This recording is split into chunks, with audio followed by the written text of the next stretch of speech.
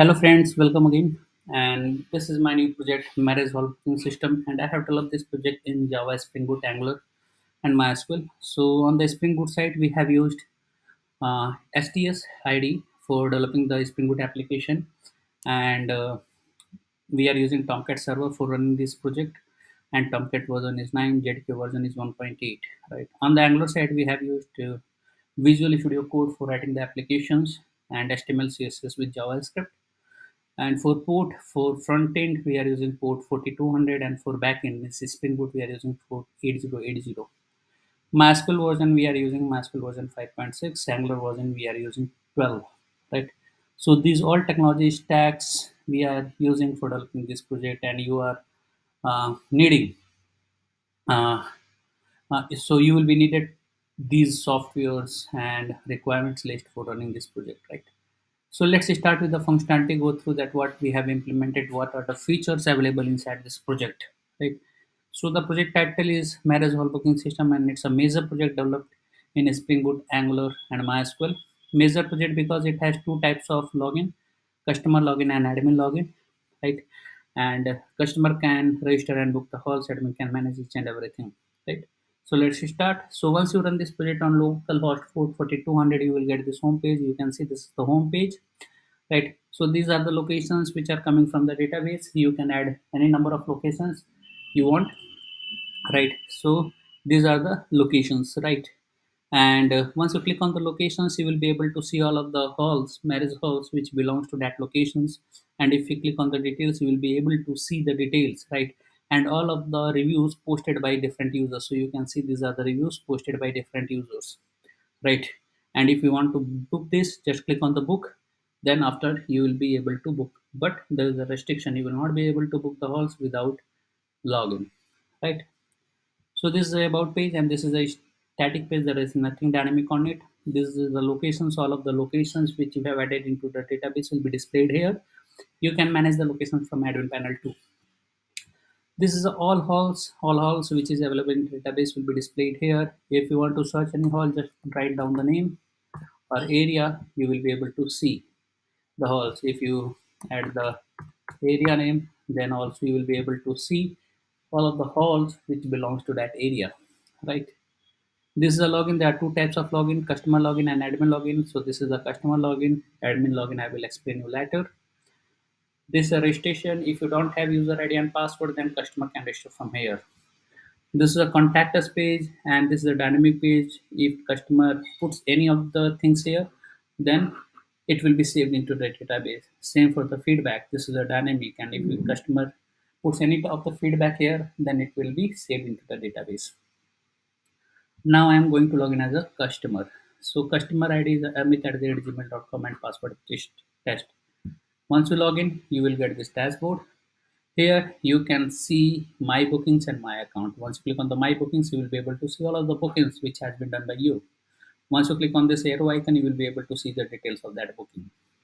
This is a my account section from where you will be able to see the account details, and after that you can update that account details also. Now I am going to book a hall. So locations, I am booking in Chennai location. This is a hall details, and there is no comment, so you can see the comments box is enabled here. If you want to put the comments, then it will be saved into the database. This is a book hall. Here you need to enter the card number, right? This is a static form, and we are not validating any of the things. We are not making any type of real transactions, right? Here you can enter the name, anything what you want to enter. Here you can enter, right? The booking amount is 1000 rupees. Once you click on the make payment, your booking receipt will be displayed. So you can say booking ID is this one, booking status is paid, booking amount this, and this is the booking date. Once you click on the print receipt, then it will be printed. You can see this booking in the my booking section. This is the last booking, this is the booking, right?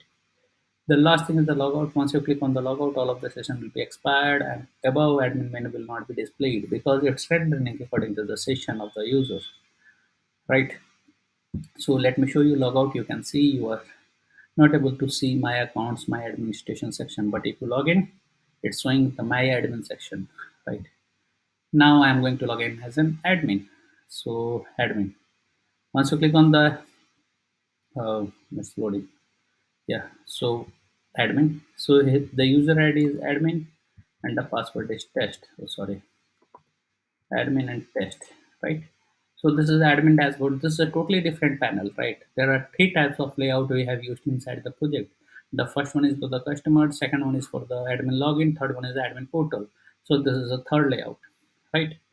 So the first is the center management. You can add any number of centers, means marriage centers here, right? If you want to add new centers, just click on the add new centers. You need to fill these forms, and here the location, right? And after that, that will be saved into database. This dropdown will contain all of the locations which is available in the database. It's coming from the API. This is the locations. All of the locations are here, right? If you want to add new location, just click on the add new location, and that will be saved into the database.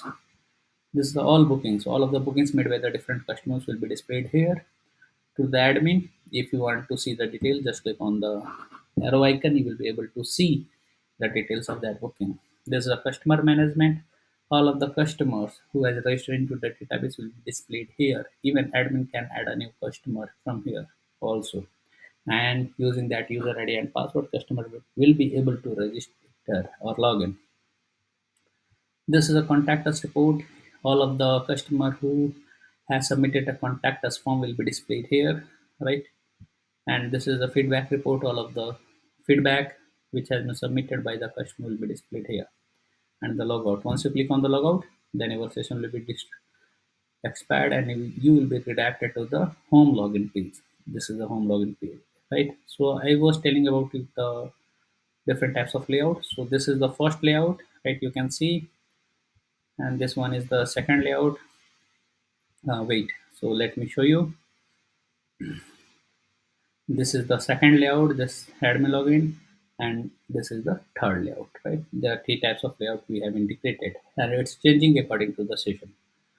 So these all functionalities we have developed inside this project. Marriage all booking system. As I told you earlier, this is a major project developed in Java, Spring Boot, Angular, and MySQL, right? Major project because it has customer and admin login operations both. So if you need any extra features inside this project, if you need any enhancement inside this project, just put it into the comments.